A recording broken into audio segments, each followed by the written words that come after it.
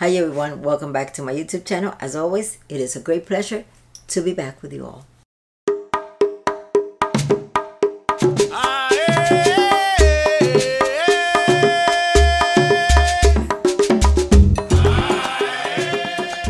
Hello everyone, today I have a very special video for you all.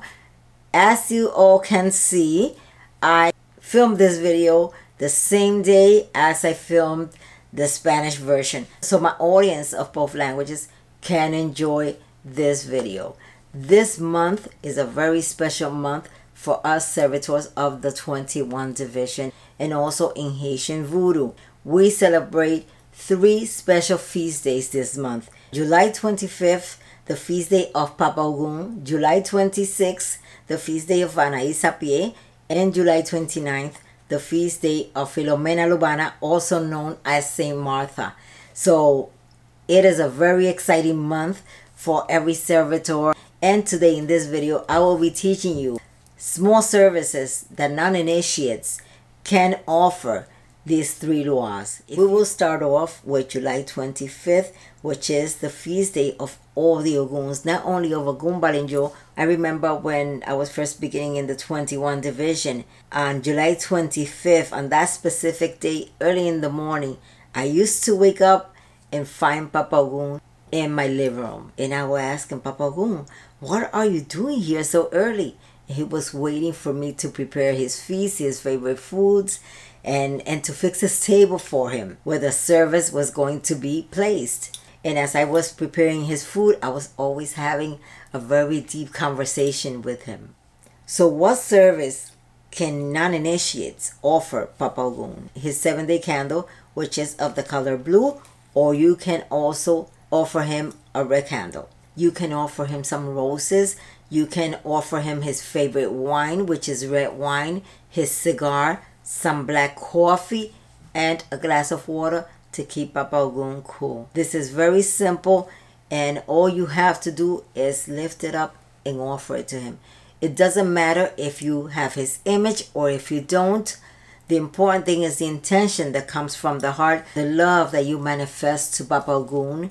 And as you place his offering before him, you can petition him for protection, you can petition him for guidance, and you can also petition him for healing, because Papa Ogoun is a great healer.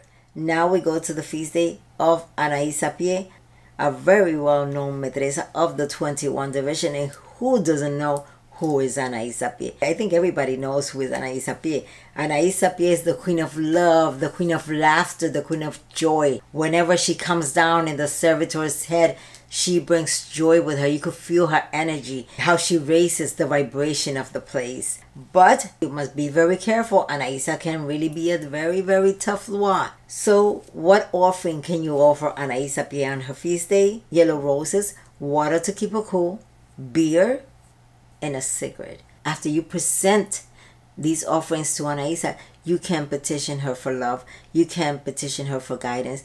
You can petition Anaisa for her protection. Anaisa is very, very wise, and you can even ask her to teach you. And I'm sure Anaisa will receive your service or your offering with lots of love, and she will repay you. Because Anaisa, just as all the lois, whatever you give them, they give back. Now to July 29th.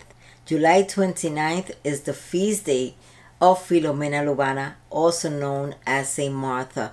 Another one of the lois most petitioned in the 21 division. Santa Marta, as she is known, is a loi of domination.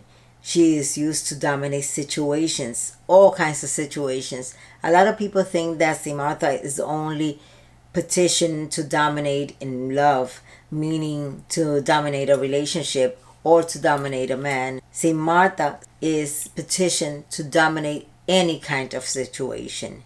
So what offering can you offer Santa Marta on her feast day? Very simple. If you choose to, you can offer her some flowers. All the Loi love flowers, and all the spirits love flowers. You can also offer her a green candle and a very simple service which entails a small white plate with some coffee ground and an egg on top. I know I'm going to get this question, a brown egg or a white egg, either or, what you have on hand. The important thing is the intention and the love with what you offer them the service. After you offer the services to the Loas on their feast day, you must leave them alone to enjoy the services that you have offered them. I almost forgot to mention that another thing that you can offer Anaisa is sweets. Anaisa loves cake, especially if he has yellow frosting. That is also one of her favorite foods. These are offerings that are very simple that any non-initiate can do, or anyone that is beginning on the path of the 21 division.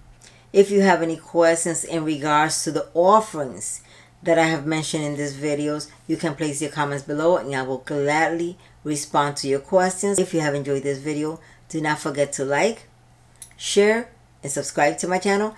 And if you're new to my channel and you have not subscribed yet, you can subscribe below and also click the notification bell to be notified when any of my new videos are up. I hope you have enjoyed this video.